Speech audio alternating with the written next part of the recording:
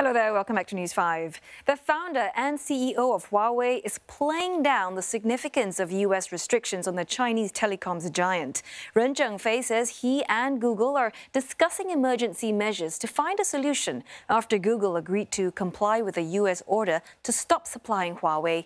Well, it means that Google would no longer be able to offer Android apps to buyers of new Huawei phones, though updates and security patches would be available for the next 90 days.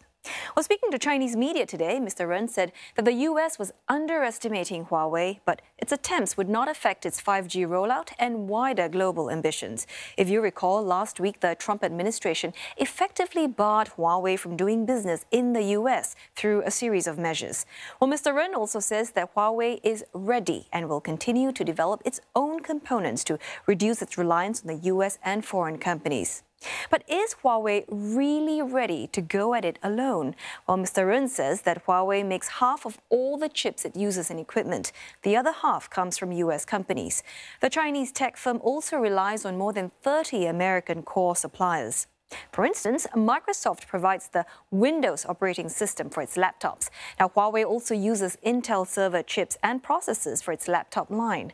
Now, for its smartphones, Qualcomm, which is another US chip giant, provides Huawei with modems and processors. Now, other US firms that provide components for Huawei handsets include Corning, which makes the popular Gorilla Glass for screens, and Dolby, a producer of video and audio software. Now, Huawei may soon get a gauge of whether consumers will still buy its phones without Google services. It's launching a line of smartphones under its budget brand Honor in London now. Back home, experts do not expect major short-term problems for Huawei when it comes to its phones, but they've flagged potential issues regarding security and operating systems.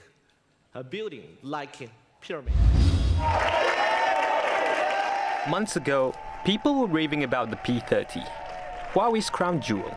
Despite a zoom capability of up to 50 times, it couldn't see what was about to unfold. Uncertainty now looms for the Chinese tech giant, with the company on the Trump administration's blacklist. Experts don't expect immediate issues, as Google says the ban will not affect existing devices.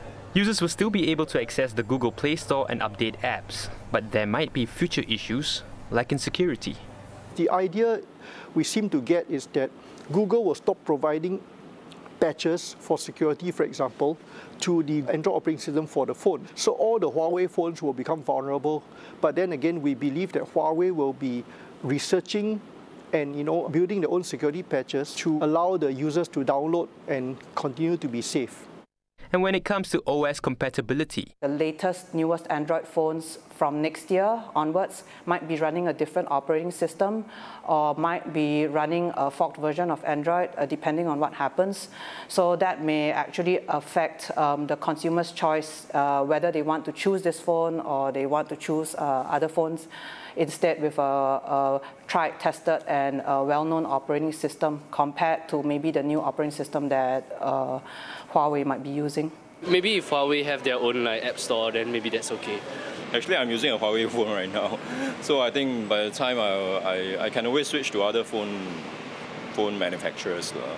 I went into a few mobile phone outlets selling Huawei phones and asked the salespersons there if they've received questions on the Google ban.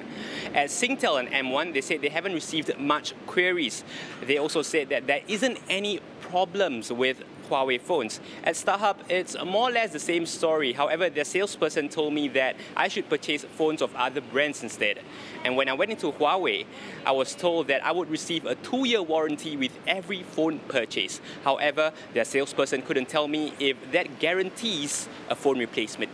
CNA reached out to the local telcos, but they did not disclose how many Huawei handsets have been sold.